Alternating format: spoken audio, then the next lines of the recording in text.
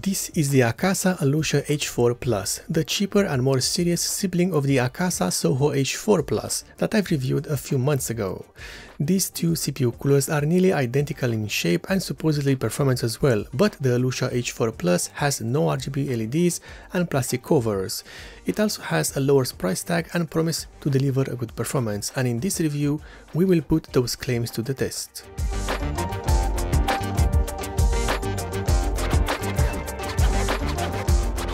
The Alucia H4 Plus is a good-looking CPU cooler that is not following the usual RGB trends of today. That's the job of the Soho H4 Plus. However, due to this lack of RGB LEDs, this CPU cooler has its own design and color. It has a black and dark blue color combination, which will not be for everyone, as blue cannot be matched with all colors at once. But on the other hand, it is a nice thing to see in a sea of addressable RGB LED CPU coolers that have almost no design apart from those before mentioned lights. When we talk about the pricing, the Alucia H4 Plus is around 16 euros cheaper than the Soho H4 Plus, and that's all down to the design of these CPU coolers. The Alucia H4 Plus can be had for 49 euros, while the Soho H4 Plus is hovering at 65 euros, at least at the time of this review.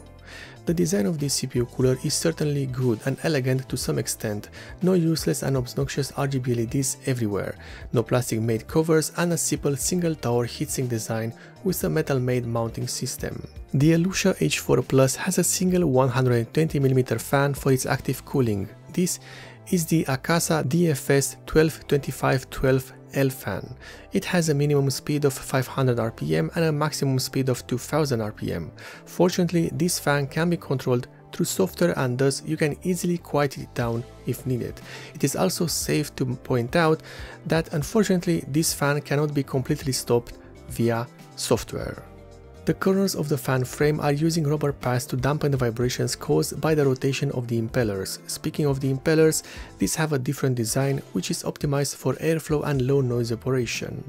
The cable of this fan is long enough to reach a fan header on your motherboard. It has no sleeving unfortunately, but it is all black and will blend easily with the rest of your system. The heatsink has a single tower design and uses no less than 44 aluminum-made cooling fins. These have the usual design elements that have been widely used by everyone before. The sides of the heatsink have a notch that serves as the mounting point for the fan clip, while the front and back of the heatsink are shaped to provide a bit more room for the airflow and to limit the noise caused by air turbulences. A great thing to see with this heatsink is the offset design that effectively pushes the entire CPU cooler away from the RAM slots of the motherboard. This means that you will get more clearance for your RAM kit and can install larger RAM modules. What's not so good about this heatsink is what's not good about many heatsinks in this price range. The heat pipe endings, which are not symmetrical at all, and you will get to see them all the time. Speaking of the heat pipes, the Alucia H4 Plus has 4 of them, and they are made from copper and have the standard 6mm outer diameter, and they are arranged in a U-shaped pattern for better heat transfer. The baseplate of the heatsink is made from aluminum and copper, the copper part being the surface of the before mentioned heat pipes. That's because this cooler uses a direct touch baseplate design, which means exactly what it says, that the heat pipes are integrated into the surface of the baseplate. While an effective design, a solid baseplate made from nickel-plated copper is considered better for a CPU cooler, as it has a better contact surface and better heat dissipation. And now we get to see what comes included with the Alucia H4 Plus, and we start with the simple user manual, a tube of thermal compound, a backplate with pre-installed bolts, plastic spacers, thumb screws and black bolts. We also have 2 sets of mounting arms, one for AMD and the other for Intel, 4 mounting clips for the fan, double threaded screws for the LGA 2000 series platforms, and plastic spacers for the new Intel LGA 1700 platform. The installation procedure is as simple as it can be, as this CPU cooler uses a really basic mounting system. I'd guess that you only need around 2 to 3 minutes to install the whole cooler in your system. You get the backplate and adjust the bolts to match the holes of your motherboard. Then you place the backplate at the back of the CPU socket. With that in place, you place the required black spacers over the backplate bolts on the front side of the motherboard. Afterwards, you place the correct for your platform mounting bars and secure them with these thumb screws.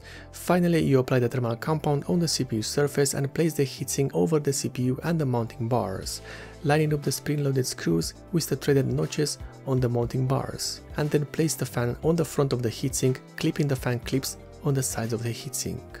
And with the CPU cooler installed in our testing system, we get to see that the Alucia H4 Plus is not that big of a CPU cooler.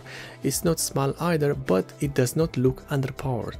In terms of the clearance, for the graphics card you get 26mm of space between the side of the CPU cooler and the backplate of the graphics card, a clearance that I'd say it's average at best. When it comes to the RAM clearance, it's looking great, as this CPU cooler will not interfere with the RAM slots at all. That's thanks to the offset design of the heatsink and the heat pipes, which pushes the front fan of the cooler away from the RAM slots of the motherboard. Before we test the CPU cooler and see its cooling performance, you will get to hear an actual noise sample of the CPU cooler with its fan going from the lowest RPM available up to the maximum, in this case 2000 RPM. I am doing this because while a decibel value is useful for comparison, it does not take into consideration other noises such as wind turbulences, high-pitched noises and vibrations of the fan.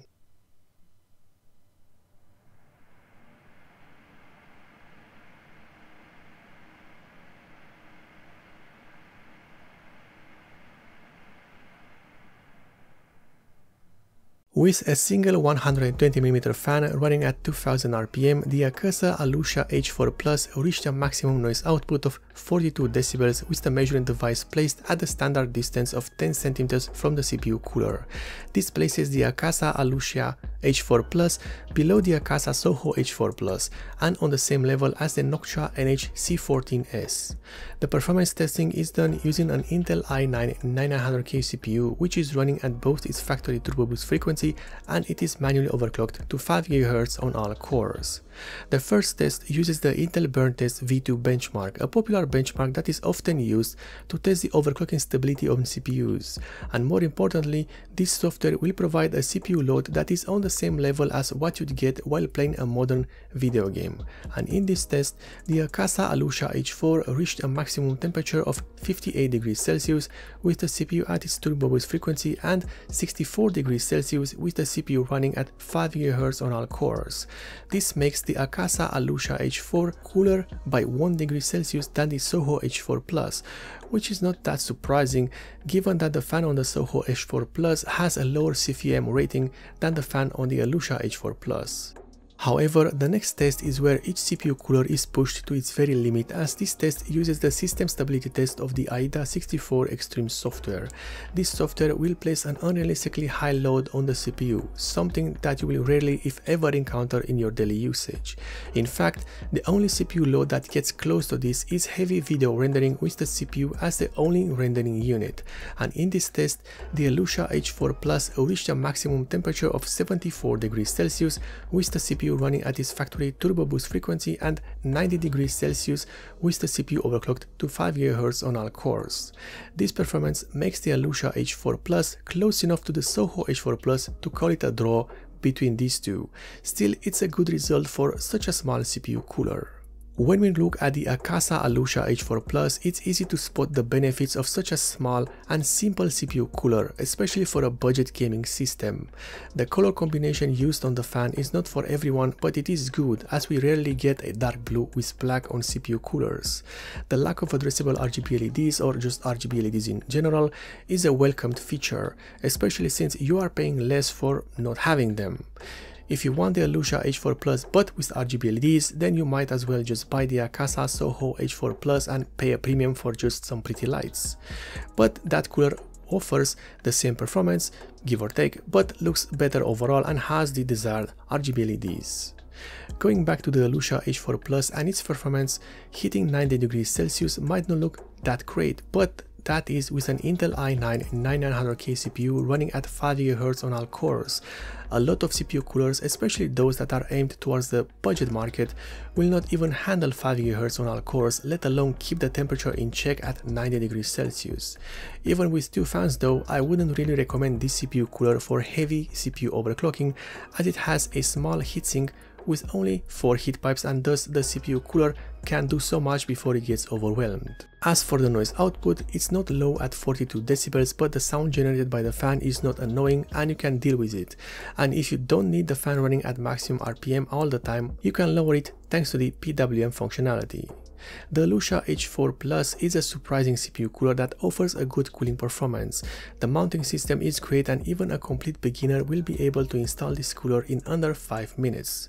This CPU cooler is a great choice for a medium-range gaming system with a good airflow inside your case. This cooler will deliver a good performance, however, don't try to use such a small CPU cooler on high TDP CPUs as it cannot handle that much heat. However, for under $50 or euros, the Alucia H4 Plus is a good CPU cooler and a good choice overall for a gaming system. If you like this review, then you might consider subscribing for more, and if you want to support me in a direct way, then in the description below you will find the links for both the Patreon and subscriber star pages of this channel.